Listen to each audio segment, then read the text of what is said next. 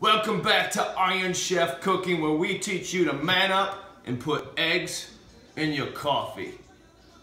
Step 1, add the coffee grounds to the bowl. Step 2, take an egg, put it in the bowl. Step 3, we have to crack our eggs, and then we have to whisk them together.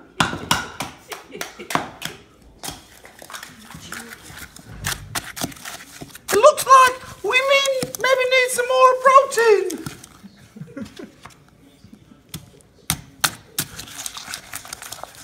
Now it's time to combine our coffee into our pot, which we were going to cook it in.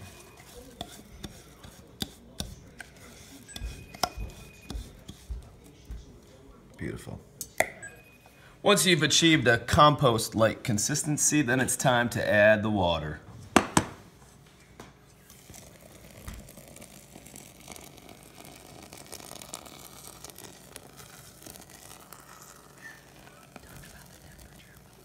The temperature of the water is usually supposed to be around 197.5 degrees. Today we've used just slightly hotter at 199. We think it's going to turn out fantastic.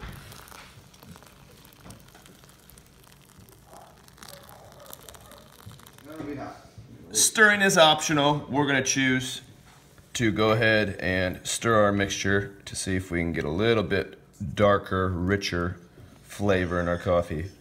How about a whisk? A whisk might work. Good question from the audience. Okay, the next step for the perfect Scandinavian egg coffee is to, well, actually you don't have to filter it. We're choosing to filter it today just to make sure we don't have any eggshells in our coffee. Or pathogens. Or pathogens. Okay. That's a perfect rate of pour. And you'll notice there's some clumping that's occurred, some sewage at the bottom. That's completely normal.